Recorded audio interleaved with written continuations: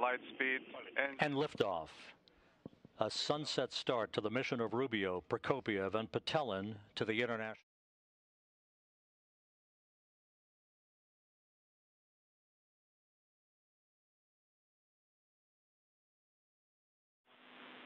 And Frank, as you head out, we'll just want to check that you've got your gauntlets in place.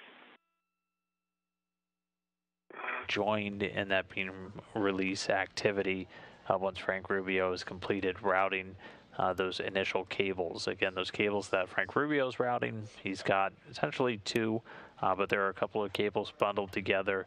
They're going to be Y connectors with one end with 2 points going into the new solar array, one connecting to the legacy solar array. Not an issue.